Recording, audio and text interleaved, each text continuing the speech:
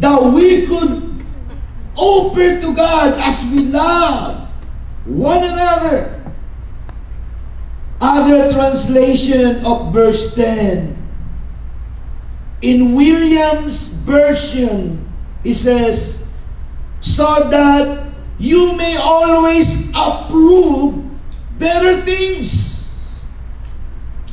In Knox Bible, this verse 10 was translated this way, that you may learn to prize what is of value.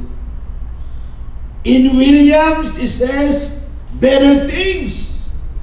In Knox version, it says, what is of value.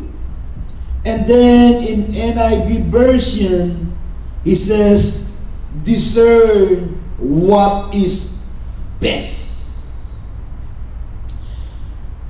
New Living Translation says, for I want you to understand what really matters. This is what all of us today need to know. When we talk about priorities, we are talking about the value, the best thing.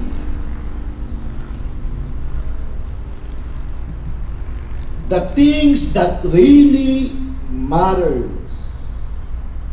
What we ascribe to things in relationship to the other things in our lives.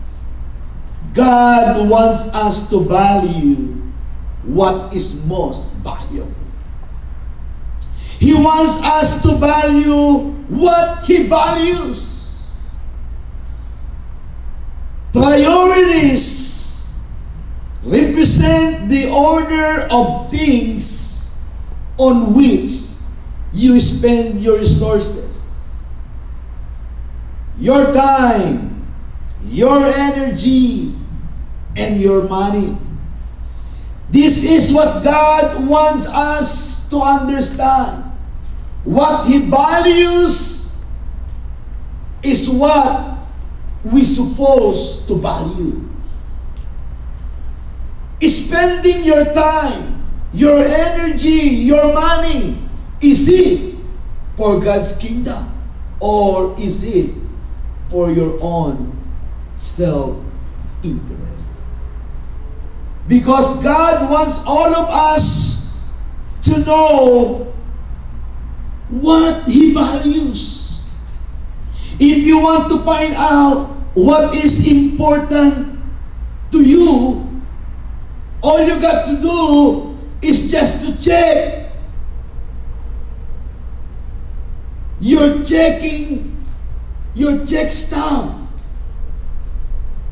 and see what you value the most.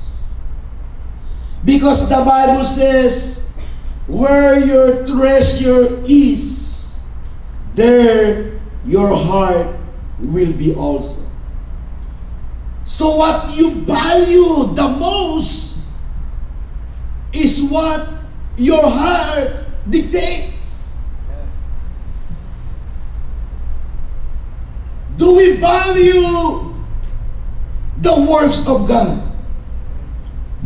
Do we value those missionaries outside this country? Do we value the things like this church? Do we value our family? Do we value things? You know, all you have to check is your checkbook.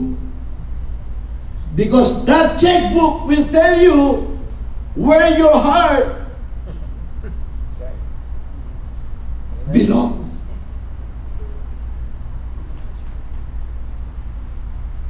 I always check myself when it comes to giving, because I believe when you prioritize God, you will be blessed. Like the pastor that we visit last Saturday, they prioritize God. They give what they have to the Lord. Their savings, everything. We give our savings to the Lord. That's why you won't be surprised if the Lord will bless me, because I prioritize the Lord. Do we prioritize God? We all operate with a set of values or priorities. Some of our priorities are godly, some are selfish. These priorities govern most of the choices that we make in life. Priorities govern most of the choices that we make in life. Our priorities are often constructed on the basis of the relationship of the various aspects of our life. Our life consists of several aspects, including our spiritual life. This deals with our relationship to God. Spiritual life deals with our relationship to God. Family, relationship, family life. This deals with our relationship to our immediate and extended family. All of these aspects, it's something that we have to know. Our church life. Do we prioritize our church life? This deals with our relationship to the local church and the people of God. Ministry life. This deals with our relationship to our ministry in the body of Christ. There's what we call vocational life. This deals with our relationship to our career and our work life. Social life, this deals with our relationship to friends. Personal life, this deals with our personal pursuit of happiness, hobbies, and whatever things that we want in our life. All of these aspects, listen to this, of our life are competing for the same resources. Time, energy, and money. Everything needs energy. Everything needs your time, quality time.